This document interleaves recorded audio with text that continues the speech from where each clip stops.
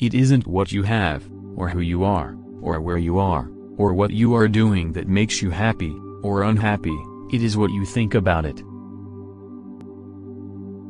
Develop success from failures. Discouragement and failure are two of the surest stepping stones to success.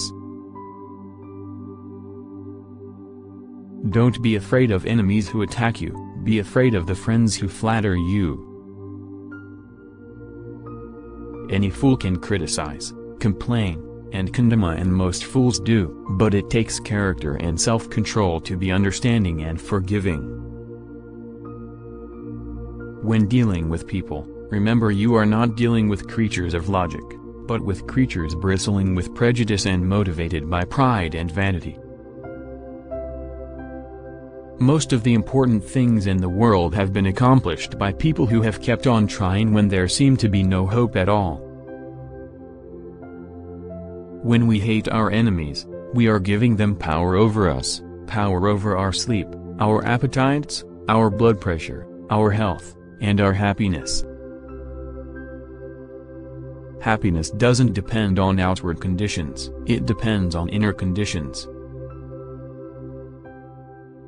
Remember, today is the tomorrow you worried about yesterday.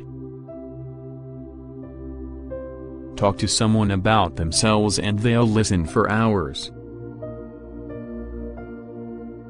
If you are not in the process of becoming the person you want to be, you are automatically engaged in becoming the person you don't want to be. Even God doesn't propose to judge a man till his last days. Why should you and I? Our thoughts make us what we are. Knowledge isn't power until it is applied. You can conquer almost any fear if you will only make up your mind to do so. For remember, fear doesn't exist anywhere except in the mind. Be more concerned with your character than with your reputation, for your character is what you are, while your reputation is merely what others think you are. Our fatigue is often caused not by work, but by worry, frustration and resentment. Today is our most precious possession, it is our only sure possession. You can measure the size of a person by what makes him or her angry. I have come to the conclusion that there is only one way under high heaven to get the best of an argument, and that is to avoid it.